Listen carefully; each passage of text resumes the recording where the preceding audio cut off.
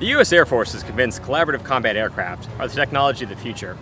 But if they're going to make these drones pop off paper and into reality, there's some technologies they still need to develop.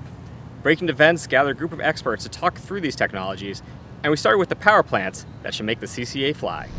Where's the engine situation sitting, Michael? Yeah, so at least when it comes to the two existing prototypes that we know about, the Fury and the Gambit, those companies have been pretty mum about what engines they're actually using, but we do have some hints that we can read into. The Air Force previously released an RFI asking for engines in the 3,000 to 8,000 pound thrust range. You know, that was just an RFI. They probably learned a lot from industry's responses to that, but that gives you an idea of what the Air Force is thinking about. That I was there for a signing between GE and Kratos to develop a new family of engines, but they specifically said that those engines would maybe kind of top out around the 3,000 pound thrust range. They're targeting loitering munitions, you know, probably cheaper drones with whose engines have lower cycle times. Essentially, the expectation being that these things aren't going to last. Definitely not as long as a fighter jet. Yeah. And there are other companies, you know, I also spoke with Honeywell at Farnborough, and they're targeting kind of the mid to higher portion of the market with an existing engine of theirs. There are other partnerships announced recently, you know, over in Europe. There's Rolls-Royce and ITP Aero.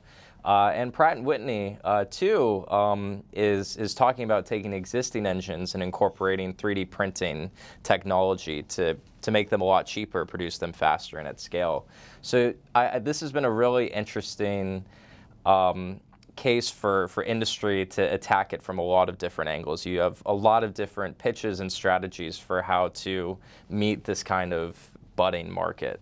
I think weapons is an area where more time needs to be spent, because right now we are stuck sort of building an airframe that can accommodate an AMRAAM or an AARGM-ER, which means it needs to be pretty big. Yeah. And as you move forward, and in particular as the US invests more in weapons technology and new propulsion, maybe we can develop smaller systems that can fit in a smaller CCA, which allows us to drive the cost down there. So I think weapons specifically designed instead of repurposed from crewed aircraft would be an area where there's a lot of potential. I do think that the Air Force, however, is counting on cost savings from sustainment, right? It's the fact that you're not going to fly these, most of them. They're going to be, as General Wilsbach said, in a hangar ready to go. Right. And that operations and maintenance budget is what's going to go down. But that's a pretty big paradigm shift for defense industry today, which makes a lot of its profit on sustainment. So this is path-breaking in a bunch of different ways. Yeah, Michael, talk about sustainment, because I know this is something you've been poking at. Yes, anyone who reads Breaking Defense knows I love to talk about sustainment, because that's where the money is. And where actually a lot of the biggest disputes are between industry and the government, not just about the sustainment model, but the actual data that you need to be able to service a certain weapon system out in the field or in the depot. And, you know, to Stacy's point, it's not just that CCA aren't going to have a long sustainment tail. I was in a roundtable with General Alvin recently where he specifically talked about, you know, that being the plan. It's also that CCA have a government reference architecture where the Air Force, with kind of a newer approach to acquisitions. I mean, I think that just kind of underscores how important production is going to be. You know, that really needs to be the place where industry can make money. That and the development of these aircraft. But historically, you know, early production runs, you know, there's a lot of risk. It's difficult to set up, you know, new production lines. So that's a big question for a company like Anduril. I think that'll be an interesting thing to follow. I mean, even with well-established aircraft producers like Boeing or Lockheed Martin, you see a lot of production instability right now. All of that can be affected by inflation, by supply chain. all things that are terrible right now. So it kind of, you know, is a big challenge, and it's also something that is going to factor into pricing unit costs for all of these, because industry is going to want to be sure that it gets its money. Mm-hmm.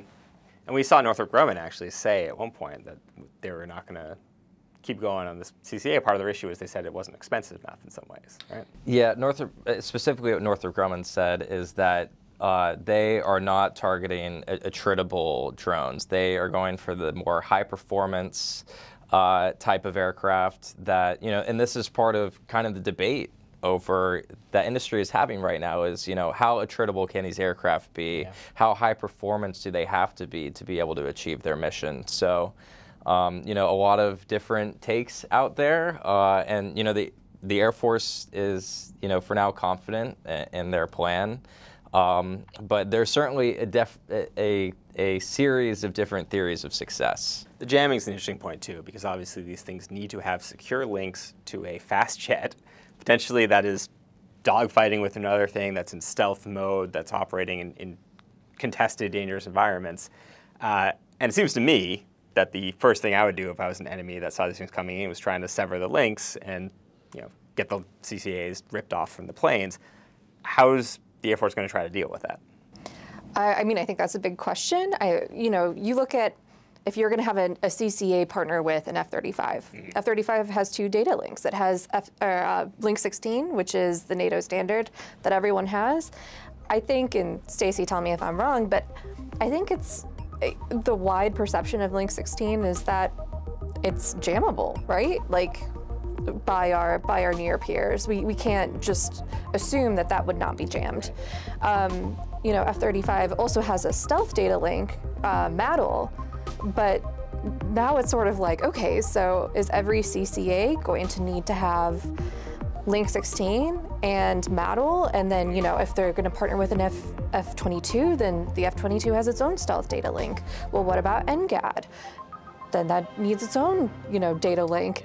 And then, you know, so you get into this sort of question of like, okay, this is a lot of payload to be adding, a lot of weight, power. So it is a big question, again, one that the Air Force has not tackled publicly at all.